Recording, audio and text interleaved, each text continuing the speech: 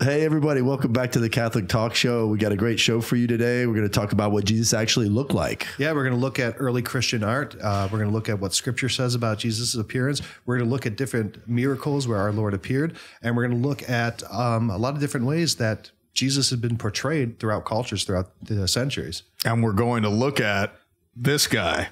Did Jesus look like him? Maybe he looked like him. Let's find out. Let's find out. Yes.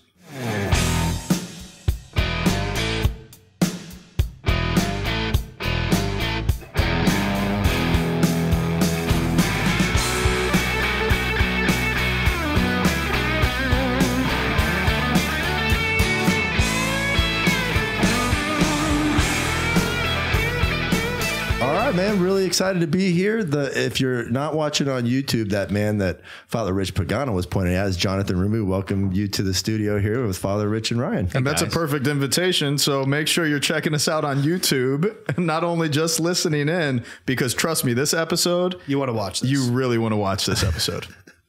Because I've got to say, guys, Jonathan, when I look at your face, man, I feel a lot of peace in my heart.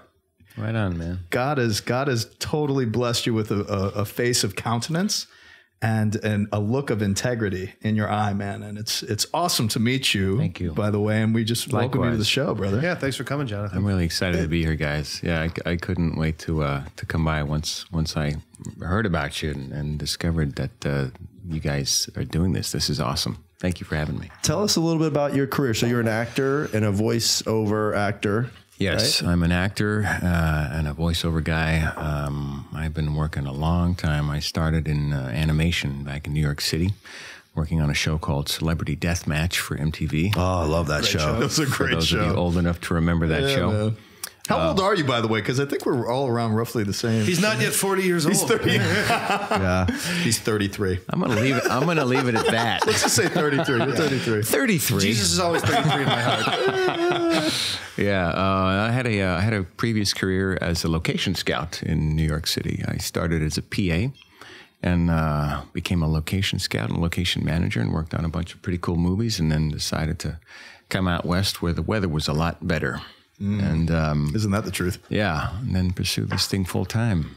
So you got a lot of roles, I'm sure, throughout your career, but just based on looking at you, I think one of the roles that you have and that you've played on multiple occasions is playing Jesus. That's right. That's right. I've been playing Jesus in one project or another for the last 5 years now. I think 5 years. Yeah.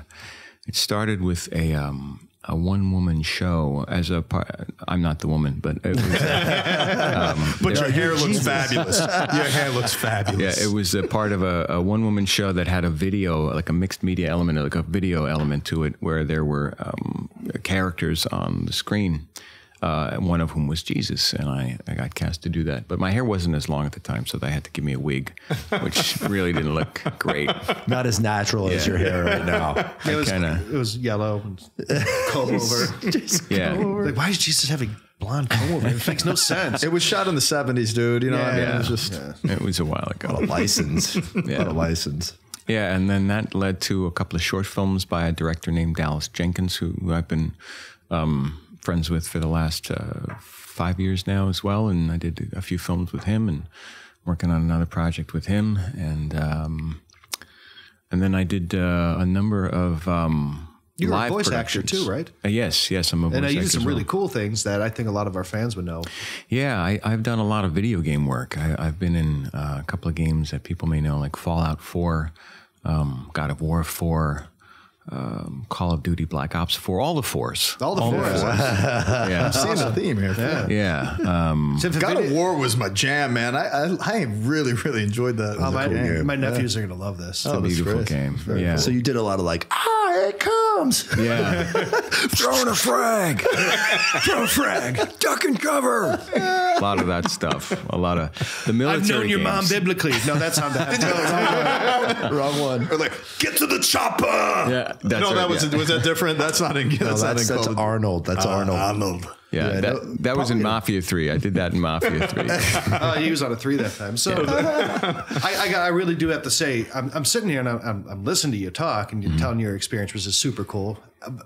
But it's tripping me out. It's like, it looks like you really do look like how I think of Jesus, and it's wigging me out a little bit. And dude, I got to say, Sheil, I've known you for a long time, and we've done a lot of shows. You're behaving a little bit more charitably, He is. right now, isn't he? Yeah. Look, his face is glowing and everything. I mean, Yeah. normally your countenance is like, I don't know. He doesn't look like the the Jesus grizzly that bear. I know. Yeah, he doesn't look like the Jesus. But I do think that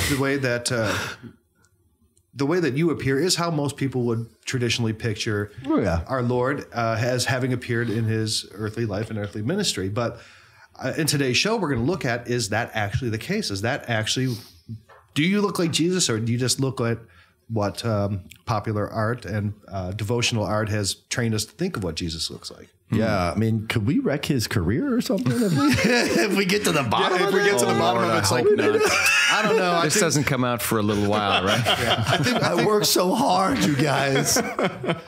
Great. Now they're casting people who have, short blonde hair and are Korean as Jesus, because that's what he really looked like. Yeah. So, no, I mean, I think when you go back in history, I mean, you have to look at, some cultural and artistic expressions of the Jewish people of that era. And then also, looking at the art that comes out. I'm thinking of, that mosaic in Rome that was discovered in excavation and now is the excavated location where you can go and pray near the tomb of St. Peter himself. And yeah, but in that image in Rome. So this is an important thing. A lot of the early art of Jesus and the depictions of Jesus were not intended to depict what he physically looked like. Like a lot of sacred art, it was meant to depict a theological truth, right? So if you look at the earliest depictions of him in Rome, he was pictured looking like Apollo. He was, because he was a god, he was a luminous god, and that's what they were depicting. And it was at the edge of evangelical delivery. Right. Like they were trying to evangelize a people that were, these pagan gods were at the center of their day-to-day life. So it was always rooted in evangelization. Right. So this image would have said more than this is what he looked like. It would have said this is who he was. Right. So it was a theological, like how a stained glass window during the Middle Ages was able to instruct people on faith who were illiterate. This was the same thing. It was propaganda. If you look at, then if you went to the Near East and Asia Minor and the Holy Land, he would have appeared different in the art there. He would have appeared as what Tacitus and some of the early historians would have said as the image of a philosopher. The Romans considered all of the people of Judea as a philosopher people. And the philosopher look was big beard, robes. Yeah. That's why a lot of the artwork of that period showed him as a archetype of the philosopher. I don't look at Jesus as philosopher. Even though I really enjoy philosophy and I spent a lot of time in my undergrad years, Jesus has always been, granted, it's definitely crafted my philosophy. I think somebody like St. John Paul II, who is arguably one of the greatest philosophers, certainly of the 20th century, but even we can expand that even more so. Granted, he would have drawn great philosophical foundations from Scripture and Revelation and the teachings of Christ. But, I look to Jesus and it's like that face that is just so mysterious, and it reveals, like that fire in his eyes, the scripture from Revelation, like that fire, his hair is white as snow and his eyes contain this fire, but it's this fire, this look that just communicates so much more than philosophy. Yeah. He's like the God that entered into his creation. Yeah. I mean, you think about that appearances, and his eyes communicated that. Yeah. That gaze communicated that. And that's what I sit there and think of it, because it communicates all. Right. Now, what is your ethnic background? I am a bit of a mutt. My father's from the Middle East. My mother's from Ireland. So my father was born in Egypt, in Cairo. And then his family is Egyptian, Syrian, Armenian. And then my mother is Irish, English. So I think that's a very interesting point, that you do have what would typically be described as a Mediterranean skin complexion and coloring, right? Now, what do we know about the Jews of the first century, which our Lord was? He was a ethnic Hebrew Judean. And they would have had olive skin. They would have had dark complexions. They would have had dark eyes. They would have dark hair, right? So it's proven, dude. Jonathan, you're the guy, man. It's like we're going in that direction. Slow down now. As far as we got more to talk about. As far as I know, the cart before the horse, right? as far as I know, Jesus, except for on St. Patrick's Day when everyone was Irish, was not Irish, right? Right. But we do know that that is what the Semitic people of the time would have looked like. They would have looked very much like they do today, like Egyptians, like the Semitic people who are living there now, whether they're Palestinian or Jewish or whatever. So there was a recreation. They had found a first century skull.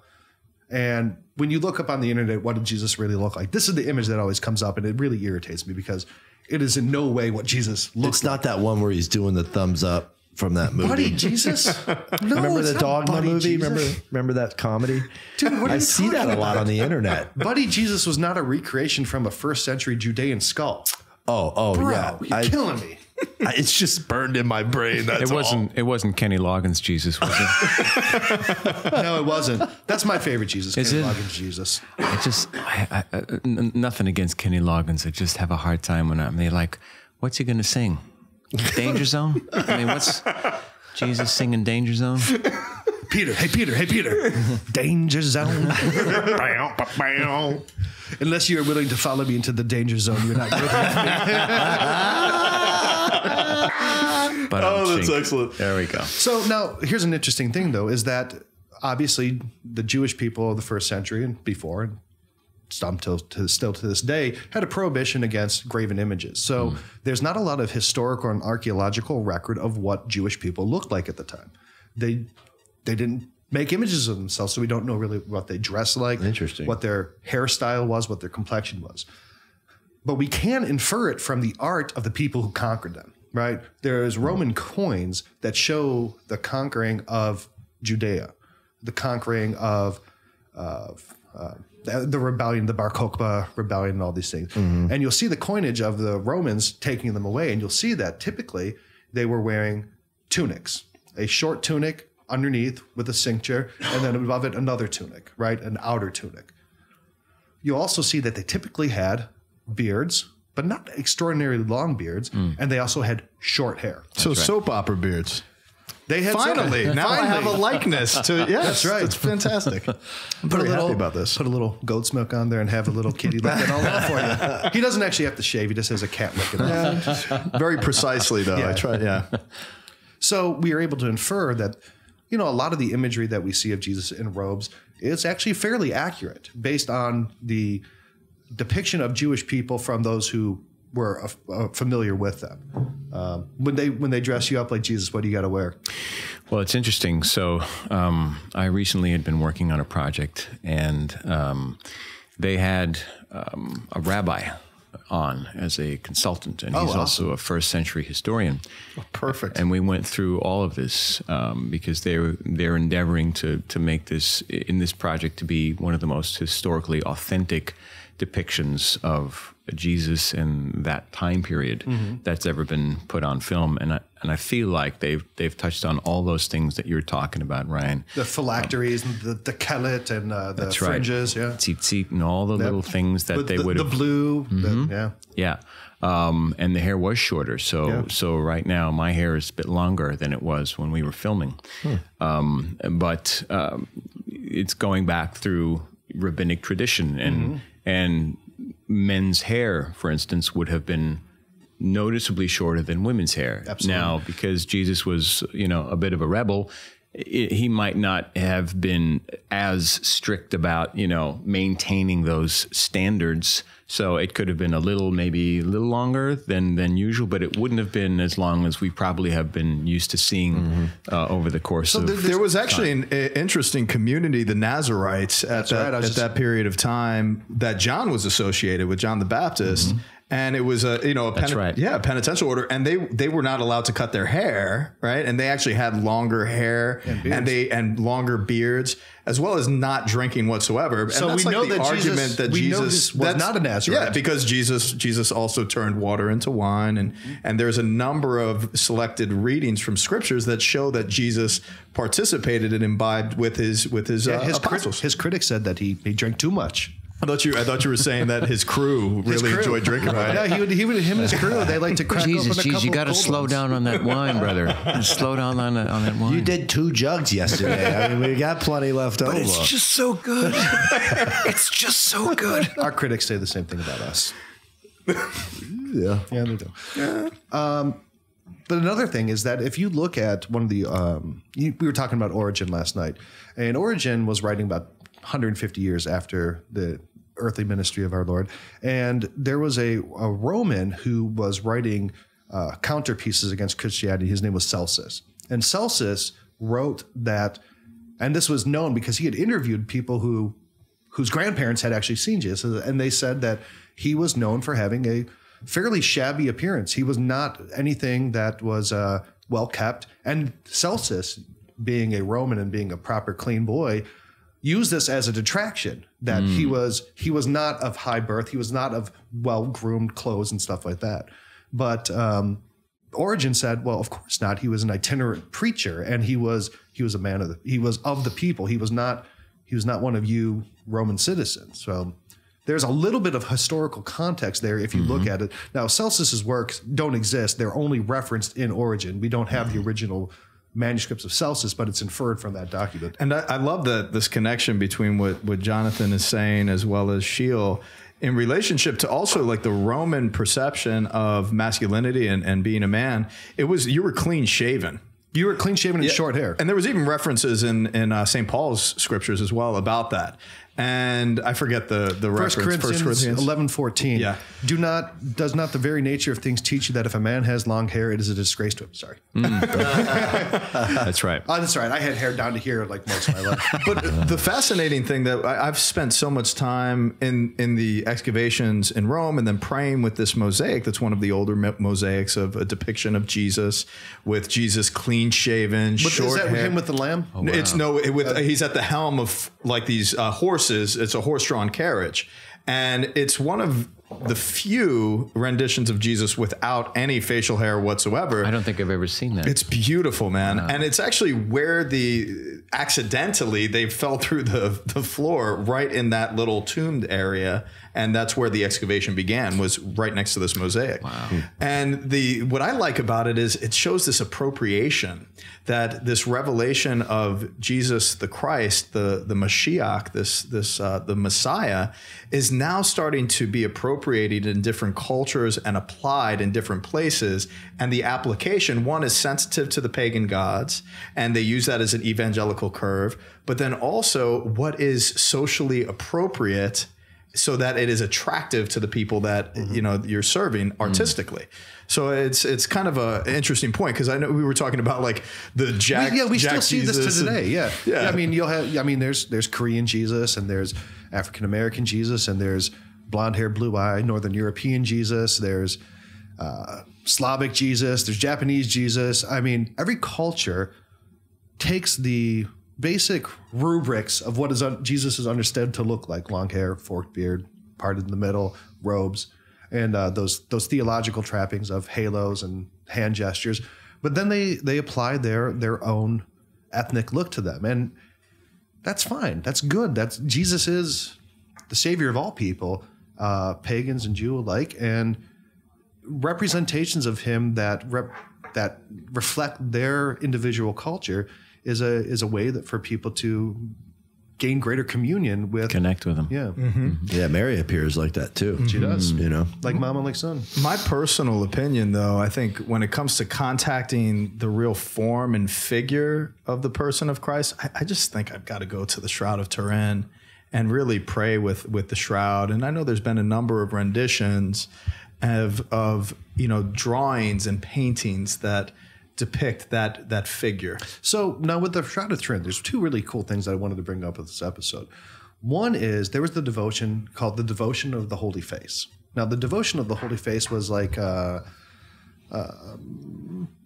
thing that a lot of people would meditate on and think of the visage of Christ and what that meant to them in their life.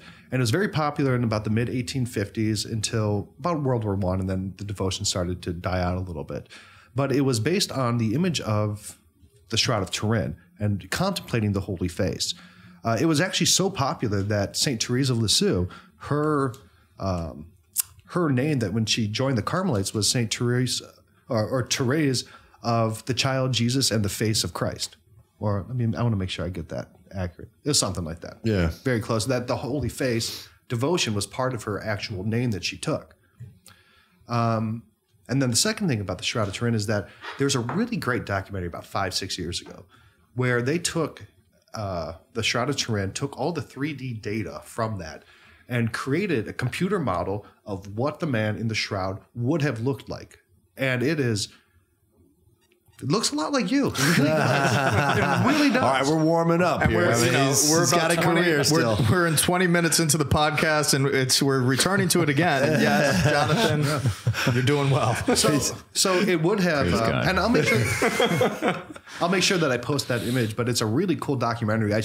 I really think you guys should go. Was this on History Channel? It was. It was by a guy named Ray Downing, who was a graphic and 3D computer modeling artist. I think I might have seen that, and I thought to myself, that guy looks like me. It was a little creepy in a good way. Take a look. Oh, man. Yes. Oh, yeah. Oh, for sure. Let me see. That's the There's a little glare there. Let me see. Wow. Yeah, looks a lot like you. So I'll make sure I post that. Now, these side-by-side comparisons? yeah, I will. That'll be on our Facebook wall or whatever. So there's a couple other times where our Lord miraculously had his image appear. And I think everyone knows the woman who wiped his face on the Via Dolorosa, which is Veronica. So Yeah, do you know I've been there to that chapel. Do you know what the name Veronica means? That was not a proper name. Woman who wipes the face? No. So Veronica it comes from the Greek word vero and icono, the true icon, Veronica. That's where Veronica comes from. It's the true icon of the true visage. So she wiped his face, and today they consider that maybe I think it's called the Mandylion, and the Mandylion is that image. Oh no, I'm sorry. That's a different image. That's the Veil of Veronica, and I think that's in a church somewhere in Italy. Yeah. Now, the first king. I have a question for you. Sure. So I haven't seen that veil. So there's an actual image on that veil still? Mm-hmm. Does that match up with the shroud? So that one does not, because the shroud would have been post-mortem. So there is a thing. That's right. The Mandylion is that there's a thing called the Sudarium of Oviedo. Now, the Sudarium of Oviedo would have been the cloth that was put over his face in Jewish burial customs before the larger shroud was put in to wipe off the blood. That actually does match up directly with the Shroud of Turin, both in the blood patterns and the blood type. Oh, wow. Yeah. So the Veil of Veronica is, that's still around. You can go and see that. It's in Italy. Yeah. And you were saying something about kings when I interrupted you. That's right. So now the first king in history to become a Christian was the king of Edessa. His name was Abgar. And he was the first king to ever, and Edessa is where roughly I think Armenia would be. And you said you had some Armenian heritage. That's the first converted Catholic country in the history of the world as well, Armenia. Amazing people. And after my reversion, when I really, accepted the faith deeply and started studying it, a friend of mine who was working for a cancer coalition and a nonprofit, he was actually doing work in Armenia and distributing pharmaceuticals to poor communities that were in need. And he actually brought me back a beautiful cross that is really symbolic of the Armenian Catholic faith and tradition. And it's a cross beam that is like angled downward. And I had that for a number of years, and then I wound up giving it away in a moment when I just felt God saying, you need to give this to this particular person. That's beautiful. But yeah, that was the first cross that I wore around my neck in the initial part of my journey. That's awesome. Mm-hmm. So this king, King Abgar, he was the ruler of Edessa. And tradition. This tradition says that this is the only actual recorded letter that Jesus himself wrote. So this king was experiencing an illness and he was seeking a cure. And he had heard of this Jesus of Nazareth in a distant land from him. And having been introduced to him by one of the 70 disciples that our Lord had sent out in the Great Commission, he sent the letter through this disciple back to Jesus saying, I have this Abgar, ruler of Edessa, to Jesus, the good physician who appeared in the country of Jerusalem's greeting. I've heard reports of you and the cures. I need a cure. So through one of the 70 disciples, Jesus responded to him and gave him one thing, a letter. Blessed are you who has believed in me without seeing me. And then gave him an image, wiped his face and sent that along with the letter. And miraculously, his image was on it. That is called the Mendelian. And that is why the first, and he received it, was cured, looked at it. That relic is still here to this day, and that is why the first Christian king to ever converted, according to tradition. Fantastic. Good story. I never heard that story. That's fascinating. That's the first time I've heard that story. That's awesome. Beautiful. Yeah, and I'll post a little bit more about that in the link so people can read up on that. It's a really, really fascinating story. And so that cloth is still available? It is. Where does that exist? Well, so the Mendelian, it was first taken by the Crusaders because it had been in Edessa and it had passed through the royal houses of the Constantinople emperors. And during one of the Crusades, the sack of Constantinople in 1204, the Mendelian was taken back to France. And it was there, it was attested to from that time. And then during the French Revolution, it disappears from the historical record. Oh, wow. But there is recreations of it, so we know what it looked like essentially, but we don't have the original pieces, as far as I understand. Wow. I wonder who they think has it. Well, during the French Revolution, they burned a lot of stuff. They burned bones of saints. They burnt so many relics. And it was pretty, they trashed a lot of stuff. Not good. Yeah. Barbarians, all of them. Yes. So when you're playing Jesus, do you give a particular voice that you use? Do you have any? Do you adopt any sort of accent? I do. Let's hear it. I use a Middle Eastern accent based on my my uncle's wife, who's from Palestine. Cool. It's a combination of that and my father's accent, Egyptian accent. So it is essentially a Middle Eastern accent, which is not too far from my own voice. I don't really change the timbre or the tone of my voice, but it's more or less in this range here. It's amazing. That's very good. Do you know Aramaic? I know the Our Father in Aramaic. Actually. Oh, that's great. That's a beautiful language. Yeah, it's. Could you say it for us? I can. Let's hear it. And I'll tell you where I got it from. So, Father Bill Folco is, I believe, he's a Jesuit that teaches or has been teaching at Loyola for years. Forgive me if I mess his title up. He's like he's a man of many titles. Professor of like ancient languages. He's an archaeologist. He's a theologian. And I found him when I looked for him because he was also the theological consultant and the Aramaic and Latin consultant on the Passion of the Christ. Oh, awesome. So I kind of tracked him down for personal reasons. I wanted to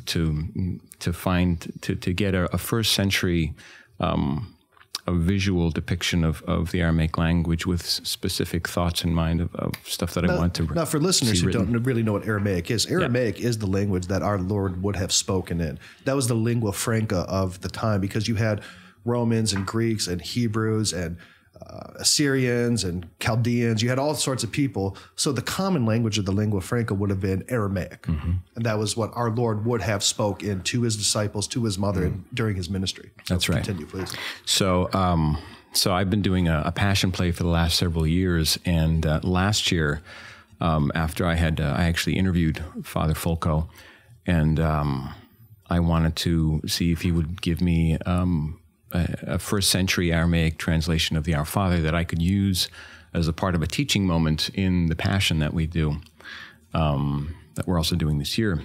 And so he basically dug up something he had written because he had been asked to translate it before, and he sent me his translation, and I learned it, and I checked to make sure that the pronunciation was right. I sent it to him, and he said, you're all good. So I performed it last year, and I might perform it again this year. We'll see. But it goes like this. In the name of the Father, and of the Son, and of the Holy Spirit. Amen. Abundi bashmaya, nefkadash shmak, tethe malkusak, nehue tsevyanak, aikan de bashmaya, af baara. Lachman de sunkanan yamana, havlan yomadein. Washpuklan chavine aikana, dafhanan shpukan lechayvine. Ulo elan lanesiana, lachen atzel lan min bisha. Amen. Oh, wow. Powerful. Consolation through the Very roof. powerful. Man, that's beautiful. Amen. Not only does we found out that he looks like Jesus, but Talks like him too. he talks like him too. That's amazing. So Yeah. Let's see. that's good. That's We good. got a Bible to get that same effect. That was really amazing. That Thank you was for beautiful. That Sure. Thank you. Thank you for Yeah. that, for sure. So I pleasure. mean, I think this was very cool to ponder what our Lord looked like. Now, ultimately, doesn't matter what he looked like. Mm-hmm. It's who he was what he did. Those were the things. If he was just a man and he was just an appearance, it doesn't matter. But that he was the Messiah, that he did raise from the dead, those are the things that theologically and historically and spiritually matter. It doesn't matter what he looked like. But I think it contributes though, Shield. I don't know. It's very important to ponder that incarnational experience. This is so good because, Ryan Shield and I will have like these sometimes theological, philosophical, or just plain out arguments. And you'll call each other heretics. And we'll call each other heretics. It was kind of rough. It was kind of rough last night. Yeah, you were I in the just midst don't of that last listen. night. I'm like, Yeah, we were arguing over tacos and beer At Machete's place. at Machete. At the Machete. Machete. But, I lean so often on John Paul II's writings. And in the letter to the youth of the world, he said about Mary, that Mary steadfastly contemplated the face of Christ. And this devotion to the face of Christ has been so alive in the mystical nature of people's prayers, throughout the history of the church, and certainly has been a part of my own prayer journey of meditating on the face of Christ. And so often the contact that I've had with the Divine Mercy devotion and St. Faustina's revelations, and really digging into her diary and getting a picture of the merciful face of Jesus and his gaze of love is something that has brought a huge amount of consolation, similar to when you were just praying the Our Father. It's a huge amount of wave of consolation.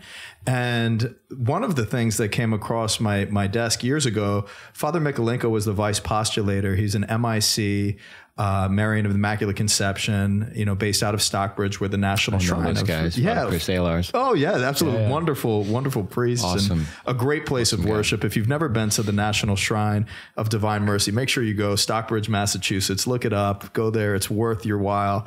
And he sent me. He was like a spiritual mentor to me, and he blessed my chalice. The chalice I was actually mentioning, Joe Fusco, I inherited. is from that Queens. the one with the unicorn? The unicorn With chalice? the unicorn chalice? Yeah, that's the unicorn chalice. We did a show on unicorns in the Bible. And he admitted Is there a unicorn on the challenge? There's a unicorn on the chalice. it's become kind of Catholic talk show famous that he has a unicorn. And they did not believe me. So right when I got back to the parish, I took a picture and I'm holding like the chalice out like that, stem with the show of I need a the picture unicorn. with that chalice at some point. I need a picture. So meditating on the face of Jesus, this video was sent to me, and they transposed the Divine Mercy image that was commissioned, the original painting, with the Shroud of Turin, and it was a perfect match, right? What? And granted, like, it was really, really cool when Father Mikolenko sent that to me. This was years ago, and it was just such a huge wave of like shock and awe and wonder, because again, we're moving closer and closer to recognizing that face, recognizing that gaze. And I think that's the whole Christian journey, isn't it? It's the whole journey of our faith is to truly draw closer into contact and encounter the person that is Jesus Christ. And I know for you, one of those productions, the St. Luke productions, it was on St. Faustina, and you actually played Jesus in the Divine Mercy. What was that experience like for you, and you know, kind of sharing that revelation? That was pretty. That was the first time I ever got asked to play Christ, and yeah, that was about 5 or 6 years ago. It was the one-woman show that I was talking about, where an actress by the name of Maria Vargo, she essentially toured for about 3.5 years, did over 300 shows as Saint Faustina, and the show is all about the revelation of, you know, the divine mercy, the concept of divine mercy, and everything that Jesus gave to Saint Faustina. It sort of went through all her sickness, her illness, and how she dealt with all the spiritual attacks and everything. So when I got called, a friend of mine had heard that they were casting for Christ, and he knew that I was a practicing Catholic and I was an actor, and he said, "Hey, I don't know if you'd be interested in this." And so I was vaguely familiar with Divine Mercy as a devotion. I knew about the image through my father, and he had been a devotee to the Divine Mercy, the chaplet and everything for years. But I was only familiar with the image. And an interesting story about how I actually got the job to play Jesus for the show. I'm just picturing like your dad, like getting that phone call. Hey, Dad, I'm going to be playing Jesus in this Divine Mercy Day. And he's like, what? Like, I get just a picture of him, like, so excited. Yes. Now, this is the first time you played Jesus. This is the very first time that I played Jesus, yes. So I love this. It was, I think, an interesting story. I have a little something here. So there was a time where I had to, when I was living in New York, before I moved out here, when I got cast to play Jesus in Faustina, it was here in Los Angeles. But several years before, I was in between, I just had a breakup like a year before to a girl that I was engaged to for a while. Oh, wow. And it was a long distance, New York, France. And it was a really, really tough time for me. And I was, I was doing a lot more praying because, many of us tend to turn to God, especially when things are going terribly, which I have a feeling he's fine with. So, I was just doing a lot of praying, and my dad, I think had been telling me about his devotion to Divine Mercy a bit. And I was like, it's pretty cool, and I always thought to myself, well, I would love to have, an image of the Divine Mercy for my apartment, just something small and I can hang in my little 1-bedroom apartment in Queens. But the Divine Mercy image that I had seen was not the original painting. It was the one of the later ones, and I can't remember the name of the artist. But I'm an artist myself. I draw and I paint, but I wasn't really thrilled with that kind of depiction. I was like, if I could get the image of that, but in like a Greek Orthodox style icon, that would be awesome. Wow. Because I really felt that there was something about the devotion that I didn't know that had some spiritual power and some consolation to it. But I'd never seen an icon, like an Orthodox style icon version of that. And I think I had made that sort of as a prayer in earnest. And in my apartment building, there was outside of I lived on the first floor, and outside of my door there was these mailboxes that were it was sort of it was like a giant sort of like an armoire, and people would leave stuff on top of the armoire, like books and CDs and stuff. And I remembered very specifically that 3 days after I had this prayer about wanting to find this image of the Divine Mercy as an Orthodox icon, this showed up. It's amazing. On the top of those mailboxes outside. And I've never seen anything like that. I've never seen anything like that either. Yeah. 3 days later. That is so powerful, brother. And that icon itself has been a part of my journey in Medjugorje, because there's a chapel that's along this wadi that the Turks were coming in and invading Medjugorje, and it was just like poor farmers at that time. And they were able to ward off just by like pitchfork and just brute force this massive army. And then they got lost in the woods and went off. But they have a chapel dedicated to the Divine Mercy right there. And it's a huge icon of that. That was the first time I saw it. And it's such a special icon of the Divine Mercy. Wow. Cool. So I took this inside immediately. Oh, yeah. And it must have been 5 or 6 years later, I told that story to the director of that show about Faustina, and he's like, "When can you start?" That was how I got that job. So I love it, because that was actually one of the questions I wanted to ask you, Jonathan, is how did you wind up getting in the position of playing Jesus? It's just like your look, and then it's like you just have to do this. But that is such a even more of a powerful story than just appearance, because it's a commission from God, and God is totally communicating through icons, no doubt. But the fact that he put that icon up on that armoire, where it was like, free use kind of a thing. That's holy mail right to you. Holy mail, I mean, doesn't get much clearer than that. No, if all prayers could just be answered that way. Yeah. None of the ones. I mean, that's probably the first time I kind of had something that was that specific, and then it showed up. Yeah. It still kind of boggles my mind. And I truly believe, and I've seen it over and over again in the people that I've received that are in the most amount of turmoil in their life, and at a pivotal crossroads and great pain and suffering.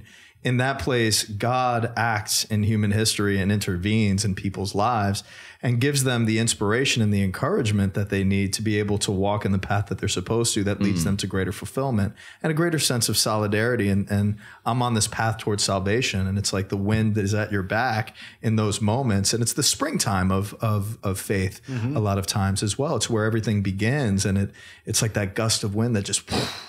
it pushes the boat that you're on in the right direction toward new horizons. It's beautiful story. So Jonathan, what kind of projects do you have coming up? I know that you are continuing, you're being typecast as Jesus. So what do you got coming up? I've got a project that I'm working on now that I think I can probably talk about in a couple of months. For the moment, I have to keep stum, as they say. Will you give us a little exclusive? Maybe I might possibly be able to do that. That would be cool. Yeah. But you're also doing a production right now. Is that correct? Yes. So currently, I'm in the midst of producing, co-producing, co-directing, and acting in a passion play called The Last Days: The Passion and Death of Jesus the Christ. And it started as... it was sort of born out of a Living Stations of the Cross kind of performance that had been going on several years in Santa Monica at St. Monica Catholic Church, which is a beautiful, wonderful community. And then we were asked to, my co-director, Maria Vargo, who was Faustina in that show. That sort of started our working relationship. And then she, when she was performing in the Living Stations of the Cross, she also directs. About 3 years ago, the Jesus at St. Monica's, who had been performing Living Stations of the Cross, I think he got married and moved to Colorado. So they needed a new Jesus, and I had played Jesus a couple of times by that point. So I committed to doing it, and then I think 2 years later. They wanted to, so the Living Stations of the Cross, for people who don't know, is it's based on the sort of 14 serialized moments in Christ's arrest and passion and death. That is accompanied with a number of prayers, sometimes hymns, and if it's performed as like a sort of a reenactment, you have actors that portray all those characters in those moments. Those individual stations. Yeah. And so it's often a processional on a campus of a church. They try to go around and move it around so people can actually feel like they're walking with Christ on his journey. Very cool. For technical reasons, last year they asked us to no longer process around the church campus because the mics, the wireless signals were just getting interfered with. So they asked us to adapt it to an interior sort of project. Stage presentation. Yeah. And make it more like John Paul's scriptural Stations of the Cross. So we sort of rewrote the production and titled it The Last Days. And we started with some teaching moments of Jesus, which is where the Our Father in Aramaic came in for me to have that opportunity to allow people to hear what that sounds like, because most people have never heard or will never hear what the Our Father sounds like in Aramaic. So I'm really honored that you let me do that here. Oh, that's so blessed. It's such a special thing. And so it was so overwhelmingly received that, for me, playing Christ has become something of a ministry and an evangelization tool and a way to use my gifts and talents to serve God, quite literally. And so we've now moved to a larger space in Koreatown, actually, at this French Gothic cathedral called Emmanuel Presbyterian, and it's a very it's open to everybody. We're essentially, we want to try to reach as many people as possible with this, and just introduce Christ and His sacrifice to the world at large. And so we're now doing this down the street here. And it's going to be coming up in April. We've got 5 performances in April leading up to Good Friday. So we have 2 weeks before the 5th and 6th, the 12th and 13th of April, and then we have Good Friday itself at 3 o'clock. Very cool. Is there a website that people can get more information or buy tickets or get times? Absolutely. Tickets and donations are being accepted because we've now got a whole host of expenses we didn't have before. And the project it's expanding, and it's going to be extraordinary. So many people are coming out to help us with this. So the website is thelastdayspassionplay.com. Spelled like it sounds, The Last Days. And we'll make sure that we put a link in the comments that would here, be awesome, so that you guys can click through, learn some more about that. And if you're in the area, you can buy tickets and attend. That would be really cool. Absolutely. I've got to say, since Jonathan and I have been talking, we have a lot of overlapping experiences and backgrounds and whatnot. And the funny thing, where are you from in Manhattan originally? I was born in Hell's Kitchen. Wow. And that's where my grandfather was born, the greatest man in my life, and then John Paul II immediately after my grandfather. But Father Rich's grandfather, Jesus, and Daredevil. Daredevil. Isn't that awesome? Yeah, but what's cool is I was a youth director for a couple of years before discerning priesthood, and then going off to Ave Maria and starting the formal education in philosophy, theology, etc. But as I was, directing the youth group and starting a youth mass and a youth choir and all these different things, it was just really a wonderful springtime in my faith and ministry.